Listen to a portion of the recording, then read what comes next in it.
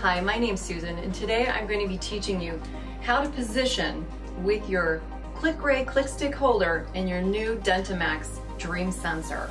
As you can see right here, we have already placed the posterior bite block on and have our DentiMax Dream Sensor positioned in there. One of the things I like to show people is how to keep the cord out of the way by just softly wrapping it around this metal rod. Don't want to make it very tight, but it'll at least keep things out of the way as you're positioning this. Now I'm going to place this, and we're going to be taking an upper right quadrant and lower left quadrant with this same position. Go ahead and open. So we're going to open this up, like down, and now we're ready to take our x-ray.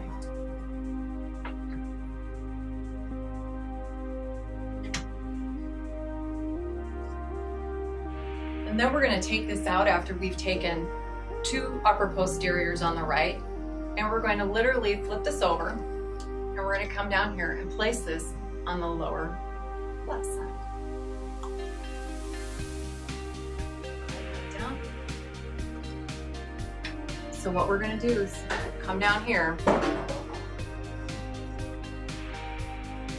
and now we're ready to take the lower quadrant.